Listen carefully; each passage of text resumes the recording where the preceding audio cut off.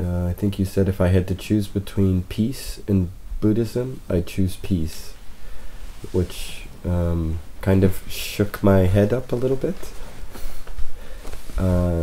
because I've never heard a spiritual leader say such a thing, and I think it's, I thought it was beautiful and powerful, and I was wondering if you could, maybe explain what that means exactly.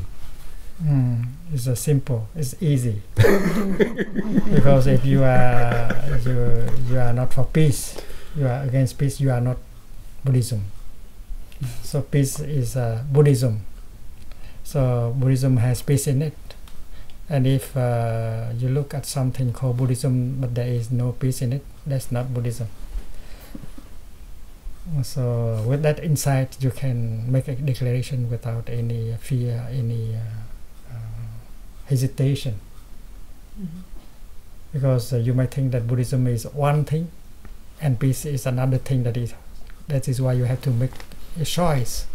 But if you see that Buddhism and peace are just one thing, you can say that very easily.